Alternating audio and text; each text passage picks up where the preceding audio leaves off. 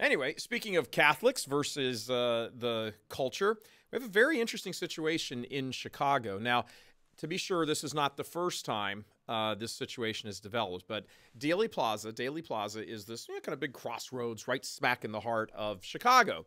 And it's always a place, because of where it's located, millions of people walk by every day.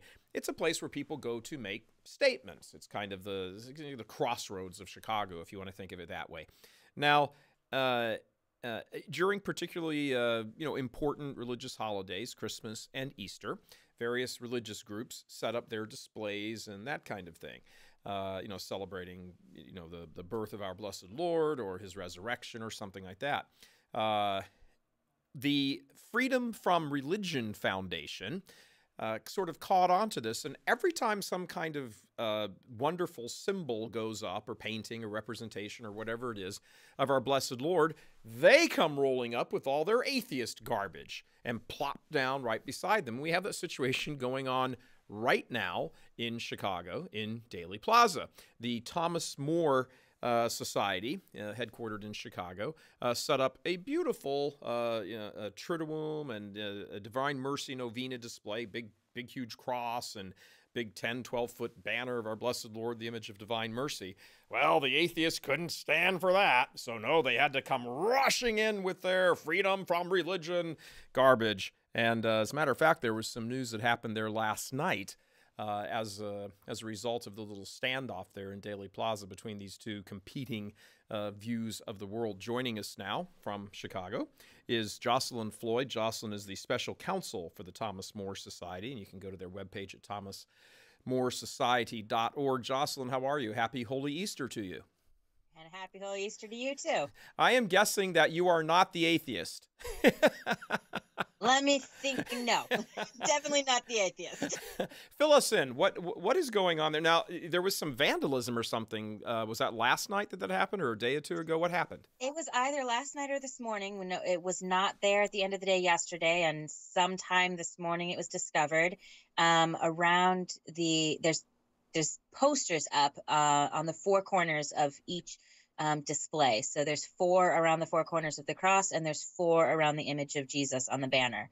And the 4 around Jesus, someone has gone and smashed in the glass, and there's a big gouge across each banner. The banner, or the posters themselves, are slightly bent. We're not sure if it's additional mutilation of the poster or just from the force of breaking the glass. And so on each corner of that display, the glass has just been shattered.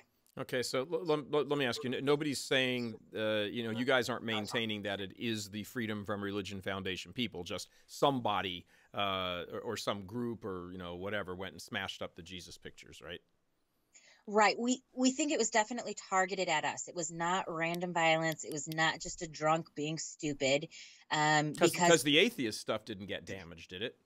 Well, and the stuff around the cross didn't get damaged. But when you look at the 4 that are damaged around the image of Jesus, it's the 4 corners, and they're each spread apart by about 8 to 10 feet.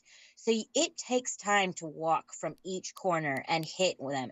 If it were just a crazy drunk, just random violence, I could see one of them, maybe 2 of them, but not someone walking around and hitting all 4 of them.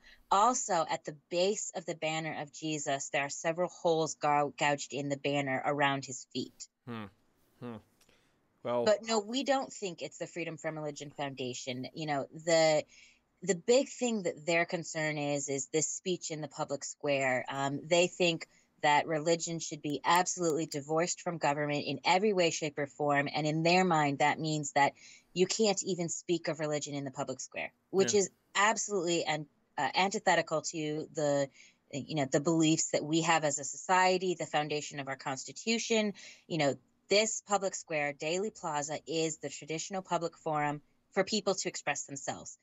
And religious people are included. They can express their religion. Sure, and just so people are clear, you guys aren't being given government money. There's no taxes going your way. There's none of that, right? You've done everything you need to do. You've done all your due diligence. You applied for the permits. You got this. Everything is done by the book. It's your own thing, your own private expenditures. That's it. There's no government support of any whatsoever, except anybody can go there and make a display of whatever they want if they get the permit. Is that right? Exactly. It is Okay. privately organized, privately funded. The Plaza has their form to be able to be permitted there because there's a limited amount of space, and depending on what other events are going on, they might control how big your display is, how long it can be up. But they aren't allowed to deny you based on the content of your speech. They aren't allowed to say this is religious; it can't be here. Okay. So the Freedom from Religion Foundation has done what actually is very, I respect what they're doing. I disagree completely with their view and what they're saying, but they are engaging in the debate. The whole purpose of freedom of speech is that when someone says something you don't like, more speech, react, debate, have a conversation. And so what they're doing is right and proper. Let me ask you: is it a little, from a religious standpoint, viewpoint? Doesn't it strike you as being like a little bit in bad taste? Like wherever you go, they come running behind you and they put up their "We're atheists" sign. I mean, it just seems like it's almost immature. I know they got the right to do it. No one's questioning that. It just seems, and they are kind of engaging in a bit of a, I guess they're ratcheting it up some sort of, discussion in the public forum, but it does seem to be in bad taste on the time they've done it, which is this is the holiest week in the Christian year. And so, we want to say, hey, here we are, British Christian, blah, blah, blah, and then they come running over with their little "We're atheist" signs. I on a personal level, I agree with you. It does seem immature and kind of petty. Just let us have our holy day, and then you can have celebrations of other things. You don't have if you're an atheist, you don't have a God to celebrate, but you can celebrate whatever other idols are in your life. Have stuff for Arbor Day because you value nature, have stuff for Labor Day because you value human work. They can do their other thing. But at the same time, the irony of this is, because they are so dead set on speaking out against us and trying to, undermine our message, they bring so much more attention to it. We Pickets get sell more tickets. recognition. People are aware of it that wouldn't have been aware of it if there hadn't been some level of controversy. Yeah. So the irony is, and I think it shows the power of how God works in mysterious ways.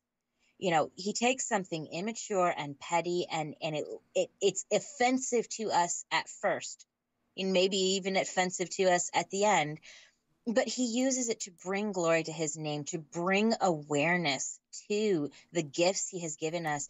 And I think that there are people out there who are going to think about this. They're going to notice it. They're going to have that little nugget of doubt or question that they might want to keep pursuing this, research it, because these people believe it that much that they're going to put this giant display and go and have prayers there. And that level of commitment is something that it's intriguing to people. And so the controversy of these atheists trying to shut it down just means more people find out about it. Yeah, it is very funny, isn't it? Very quickly, got about 30 seconds left. Jocelyn, can you tell me what is the Thomas More Society at thomasmoresociety.org? We are a not-for-profit law firm that fights to protect life, marriage, and religious liberty. Excellent. And people can help you out, can't they? We accept donations of any size. We appreciate all donors, the small ones and the big ones. They can do that through the webpage. And also, if you have a problem that is something that you're running into, threats to your religious liberty, contact us. We do work with, we partner with counsel across the country, and we do work in all 50 states. Excellent, excellent. Well, Jocelyn, thank you very, very much for your fine work that you do every day, and thank you to the Society for organizing this wonderful display in Daley Plaza there in Chicago. Happy, holy, blessed Easter to you. Thank you. All right, thank you. God bless. Thanks for coming on.